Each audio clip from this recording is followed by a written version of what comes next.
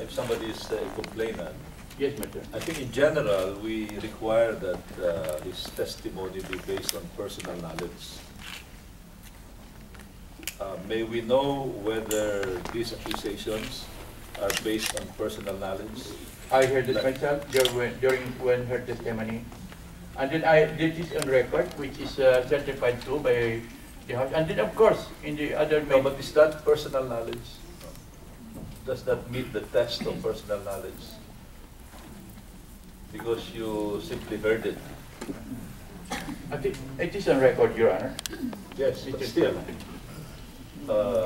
you're just submitting records and documents, but not based on personal knowledge. For example, in the case of the $5 million, yes, Your Honor. if you knew personally that it is fully accounted for, and then you dispute or belie the statement of the Commissioner with respect to the $5 million as reported by her in the hearing of the House of Yes, Mr. Representatives. Chairman, yes, Mr. Chairman. Then, in the opinion of this representation, that is personal knowledge.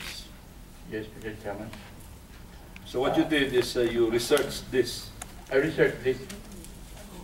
Because from the moment, at least I be misunderstood, or at least the first time that I heard about Miss Heidi Mendoza saying that, that was, I think, during the testimony in the Senate. She said that COA system was rotten, that the COA auditors are corrupt. And then later on, a friend of mine called up, you know, Art, sabi niya, binato kami doon. Because the basic question before that is, why is it that I am testifying against her? Nang binato yung COA bus, at yung kaibigan ko mismo nakasakay sa bus, ay halos tinamaan. Ay nagalit ko ako. Bakit naman? Sinabi niya kahit, sabi ang sinabi doon, sinabi ni Heidi Mendoza, na ang mga COA auditor, ang mga COA chairman, mga COA directors, mga COA commissioners are not supporting her. Kaya binato yung aming bus. Dalawang bus na may binato. And because of that, I did not like that. Starting that time, I went, you know, I was former auditor of the Senate, the 8th Congress, from 1989 to 1993. So I have established rapports with these people here, even with the archives here, even the security guards, accountants, and all the workers, they know me here. That is why I can secure, with due respect, with the proper approach, I was able to secure all this.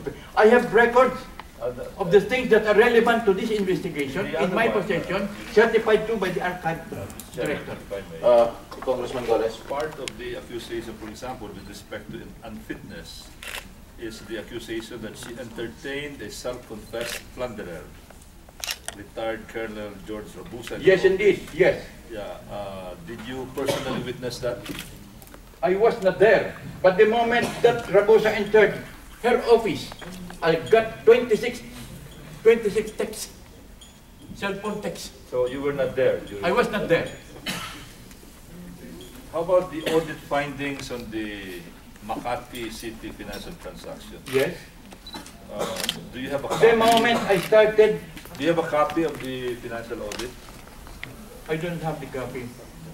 But I went to Sandigan because I was former auditor of Sandigan Bayan. Do you have a copy of the Supreme Court decision negating that audit finding?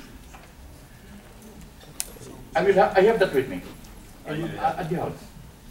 But Everything that I presented here are duly supported by evidence. can you elaborate on that, on the Makati City audit? In the case of Makati audit, this is where the audit process should have been observed. And when you observe audit process, you must be familiar with auditing rules and regulations, especially in the point of procurement. When you accuse an agency of overpricing, you must compare only those that are similar. Do not compare different items. When it is similar. I mean, do not compare a generic with a branded. Do not compare a generic medicine to a branded medicine. Do not compare gold with silver. Do not compare the kind of furniture that you are buying for a barangay office to an office in a high-class municipality or city. I looked into the decision. I even also read the article of, he has been a good writer, Solita Golas Mansur, and he criticized that. When he said that there was an irregularity dahil pareho na yung warehouses ang address ng mga nag-bid. In my own experience as a consultant of different agencies, pharmaceutical company, furniture companies, clothing material companies, there are companies who usually house their products in a prowling area. Only one warehousing company lang yan. That one warehousing company accommodating different products of different companies. Sometimes there are 50 companies in that instance. When they said that yung sulat daw ng bidder ay of the same, that is defective. That would not always be erroneous. Because there are companies within a very compound containing the products of different companies. In pharmaceutical products, for example, this Metro Drug company. This is a highly computerized pharmaceutical warehousing company that they can accommodate all kinds of products coming from different countries. Now, why do pharmaceutical companies deposit their products there? Kasi nakokontrol nila ho yung kwan ang temperature. So when you will say that all this, for example, if an agency will say, why is it that itong bidder ay galing sa isang address lang? Hindi nila alam, hindi alam ng auditor na yung address na yun ay containing different companies, product of different companies. Kaya an auditor must be resourceful. Before going into conclusion, magtanong-tanong ka muna, siguro magbasa-basa ka muna. At ang isang kulang kay Heidi Mendoza, na pag binasa niya yung rules and regulation, at itong nakita niya, nakukonclude siya agad may violation. Remember the rules and regulations, and all the laws in this land are subject to review by the court. What you should read as an auditor is, and you should read the jurisprudence, read the decision of the court, most especially this decision of the Supreme Court. It is that will rule the case, not the rules and regulations, not even the law. Because the court interprets the law. That interpretation is usually the governing factor. Yan ang kulang kay Heidi Mendoza. Nakita yung rules and regulations violated? No. The court will see otherwise. Because subject to the country first sandigan bayan. I-appeal mo sa court. I-affirm yan.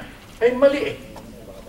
In the case of Makati po, Mr. Chairman, sinabi na overpricing. Sinabi niya itong product ay overpriced dahil ganito. Ba't ang kinumpare niya yung ibang produkto eh? It is like comparing the cost of an orange, the cost of an orange produced in America to the cost of orange produced in Baguio. Pag imported yan, mahal yan. Kung local, mura yan. For example, bumili yung Makati City ng furniture. I don't know, that Makati City Hall. Magandang City Hall yan, Magara. Siyempre, the commercial capital of this country must be able to reflect the kind of products that we have in this country. So when you go there, makikita Magara yung mga furniture. Now, if you ask, oh, this is very expensive, where do you furniture doon sa kwan, mura na. If you come to that, you compare different items, different products, different nature. Wala, mali yung kuha decision dyan. Mr. Chairman, Mr. Pisana, I think Mr. Yes, you have said your piece. Yes, Mr. Chairman. Thank you so much. Yes, Now, the chairman will ask question perhaps. Maybe we'll give a chance to the nominee to answer the accusations or to refute the allegations of Mr. Yes, Ricardo. especially on incompetence. Oh, yes. Honorable, I have studied it very All well. right, let us give a chance to. Very well. Honorable Chair and members of the Commission on Appointment. Thank you very much for giving me the time to expose the lies and the opposition to a crusade which we have long started. First, let me show you a book the oppositor has given me with the following dedication, sometime in June 1, 2011, Yes. to Madam Commissioner Mendoza. Truly the best are in COA. Can I use my eyeglass, Your Honors? Truly the best are in COA. You are one of them. But divine intervention brought you back because he really considered you as the best for the time. Thanks sincerely. The signature of the depositor. This was sometime in June 1, 2011. I pause, and may I continue. He questioned my competence. Your Honors, if I may refresh your memory, I thank you for initiating the investigation on the armed forces. You in fact has helped a lot in shedding the irregularities and the extent of impunity within the AFP, with you leading the interrogation of Nelson, General Ligot, and General Garcia. Is it not that one of the auditors during that time is my oppositor, Arturo Besana? In fact, it is for the same reason that George Rabusa filed a case against him, and he has the reasons to do so. On reasons of my competence, I believe I do not need to be a resident auditor. I do not need to be a director, neither do I need to be an assistant commissioner. What I need perhaps is an experience. In my more than 20 years of as an auditor, I filed several cases. While the Makati case, 2 of which have been dismissed by the Supreme Court. Your Honors, the case against the Candao, the Autonomous Region for Muslim Mindanao, which is a very difficult and a special case audit, was affirmed by the Supreme Court. It was your humble public servant that initiated, completed the audit, filed the case, and appeared on several cases despite the threats and the pressures before the court. And I'm thankful to the court because it was affirmed by the Supreme Court. Aside from this, Your Honor, I have filed several cases. I leave it to my oppositor to review or renew his memory if he has afforded to file any case at all. In my 20 years of experience, I have filed more than 10 cases as far as I can tell. He is questioning my style. He said it is a deviation of audit procedure. I say it is conviction. He say it is arrogance. I say it's committed dedication. I did not deviate from the rules. I stand.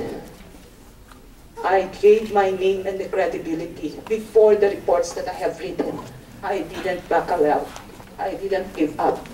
I resigned, but when I was needed by the country, I gave up. I raised to the challenge and faced the Honorable Commission of the Senate and the House.